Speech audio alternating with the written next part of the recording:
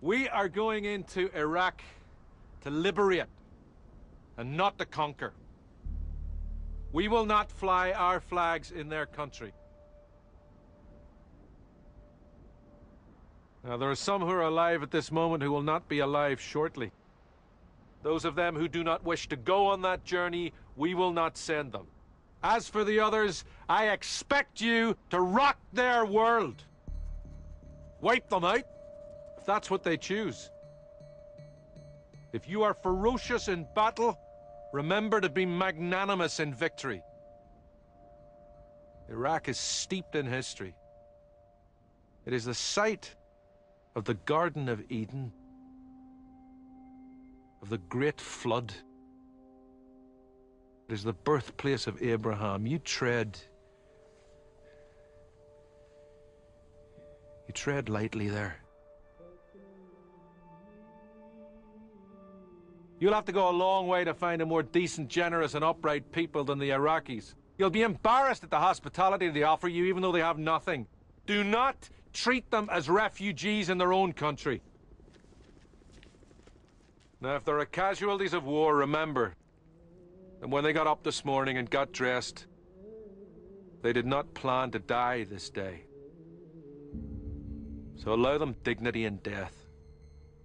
Bury them with due reverence and properly mark their graves. It remains my foremost intention to bring every single one of you out alive. But there may be those among us who will not see the end of this campaign. And we will put them in their sleeping bags and we will send them back, and there will be no time for sorrow. We will grieve for them later. The enemy should be in no doubt that we are his nemesis and we are bringing about his rightful destruction. But remember, it is a big step to take another human life. It is not to be done lightly. I know of men who have taken life needlessly in other conflicts. I can assure you, they live with the mark of Cain upon them. And I know your ma's will be in the queue at the co-op next week, and they won't want you to let them down.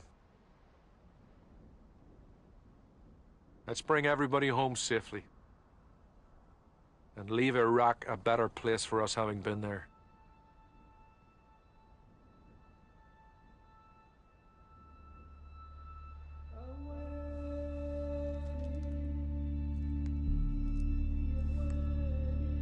Our business now is north.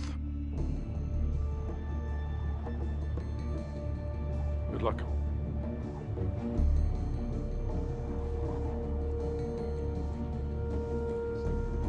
That's it, fellas. Follow it.